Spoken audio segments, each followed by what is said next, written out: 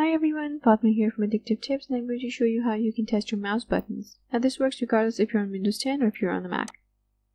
We're going to do this through a web app called Mouse Test. Visit the app and position your cursor over this mouse diagram. Click the buttons on your mouse and then click once with the mouse wheel and then scroll a bit. For all the buttons that are responsive on your mouse, you're going to see them highlighted in the diagram here. If a button you click doesn't light up on the diagram, it means that it isn't working.